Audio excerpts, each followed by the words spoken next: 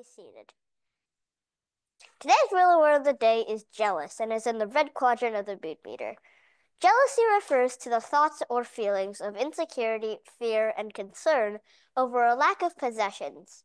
When we're jealous, we can feel unhappy or angry feeling because we wish that we could have what someone else has. The important idea is to know that everyone feels a little jealous once in a while. The goal is to try and figure out how to ease jealousy. One way would be to talk to someone about what's making you feel jealous, with someone you trust to talk to.